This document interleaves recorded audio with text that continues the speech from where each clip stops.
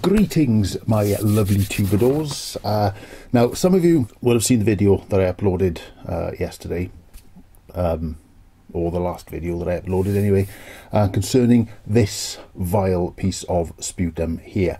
Now, if you watched that video, you will have realised by now that he should probably be in some kind of institution, the sort of place that's got good sedatives, crayons, and very, very soft walls.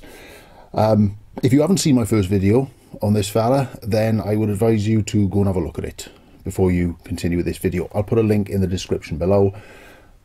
Go and have a look at that, and then come back and watch the rest of this video. It'll give it some sort of context.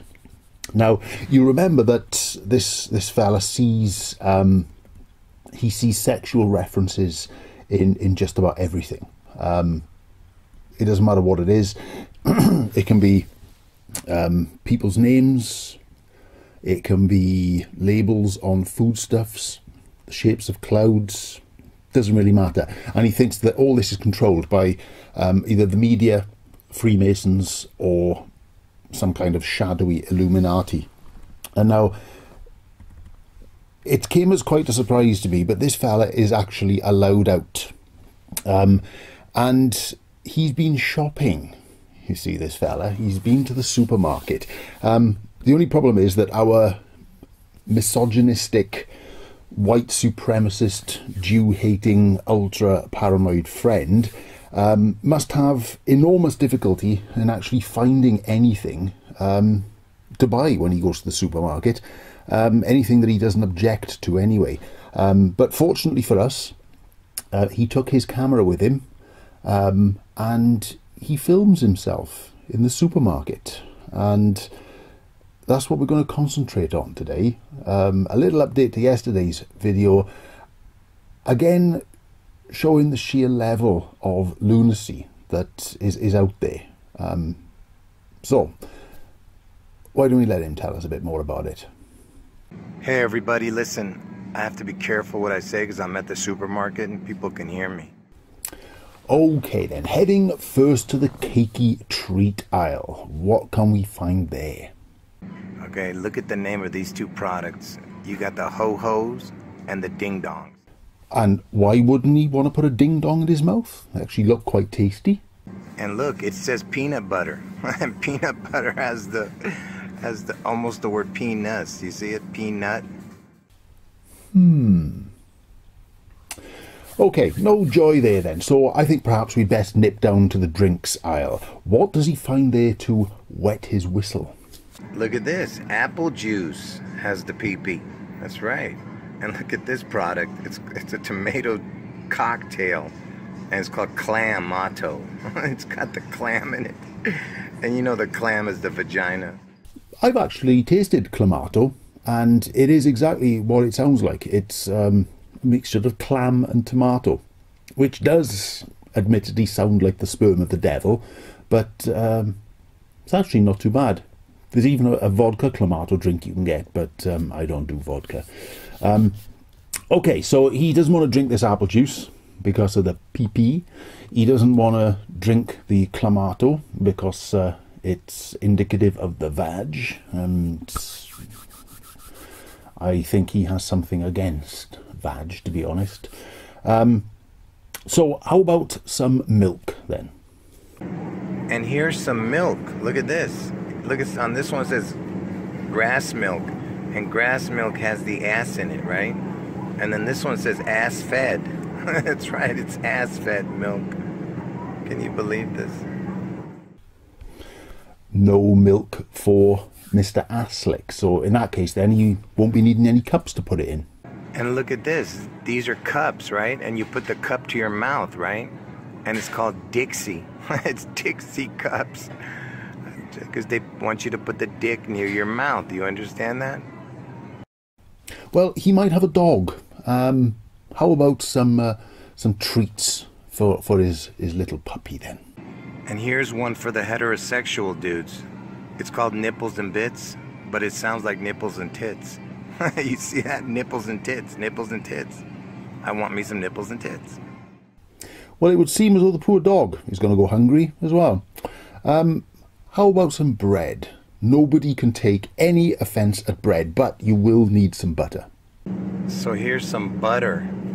It's like butter. I'm not sure exactly what it is, but it says country crock. And you know crock, if you take out the R, it's the word cock. So it's got the country cock. Dry bread for tea then. I suppose you could make a sausage sandwich, but you will need some ketchup to go on that. This is Hunt's, and you know what this sounds like when you say Hunt's, right? If you turn the H into a C.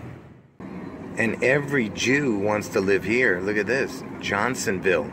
it's the Wienerville, and it's a sausage company. Can you believe this? As usual, he is altering everything he sees to fit his own personal agenda. It's like he wants there to be a conspiracy, and he is determined to see that conspiracy, whatever it takes. It also proves this guy's insanity that he can even project his vile anti-Semitism onto some sausages. And his anti-Semitism doesn't stop there. He can even find an excuse to vent it over a jar of gherkins. And here's one for the rabbis. They love the kosher baby pickles. Look at this, will you? It's baby pickles. I actually find myself asking whether there is anything at all in the supermarket that this fella will take home to put in his fridge or in his cupboards. It seems like everything reminds him of the pee-pee. And look, you got a pee-pee tart. And look, you have a chewy pee-pee. And look at this, you got the log cabin. And the log is the wiener. Molasses has the ass in it too. And everybody eats popcorn, and popcorn has the pee-pee. And popsicle has the pee-pee. Look at this one, it's the pee-pee bomb. And if you're having a party and you want a lot of ice cream, you can get the party pale pee-pee. Pampers has the pee-pee in it. Then you have Johnson's and Johnson baby shampoo. That's right, and the Johnson is the wiener. And Skippy has the pee-pee. And Pepsi has the pee-pee in it. Dr. Pepper has the pee-pee in it. Pepper has the pee-pee too. And here's some salad dressing. It's got the butt in buttermilk. And look at this creamy cucumber. They love the creamy cucumber, those butt pluggers. And it's got the cum in cucumber. Can you believe this?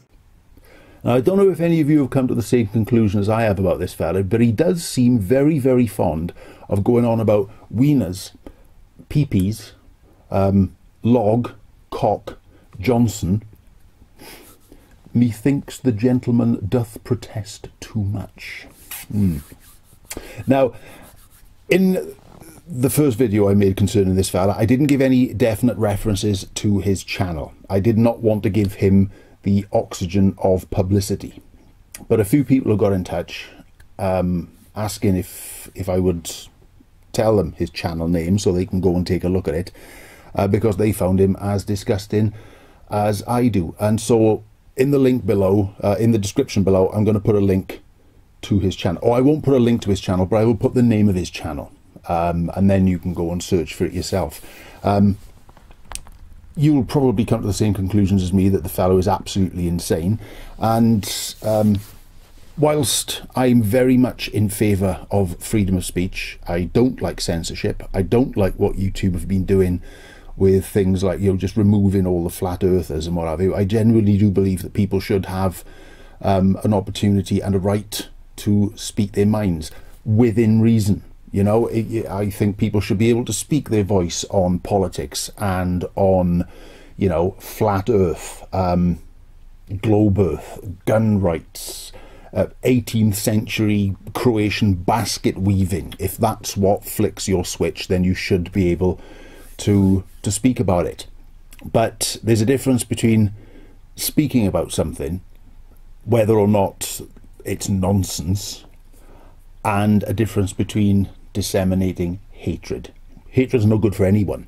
It's no good for the person being hated, and it's no good for the hater. We don't need it. There's too much hate. And if any of you go to this guy's channel and see the sort of things that I've seen there, then trust me, you will want to get him removed as well. If you've got any sort of semblance of humanity, you will anyway. But that aside, I just wanted to put this out there because, you know, as a little kind of update to yesterday's. I wish I'd found this video before I'd made yesterday's video, because I would have just included a few of these bits. But if you enjoyed, if you made it this far, please do consider subscribing. Little subscribe button down here somewhere. If you want a notification next time I post something, press the little bell and YouTube will send you an email on my behalf. I'll be back a bit later in the week. Again, going back to the sort of classics, I have found a superb nonsensical video by somebody who is absolutely convinced that they have genuinely found the answer to the flat earth model, and that they've got this evidence and it's undeniable. So I'll have great fun tearing that to pieces. So thank you for watching. Please do take care, be safe, and I will catch you next time. Until then, hwyl fawr.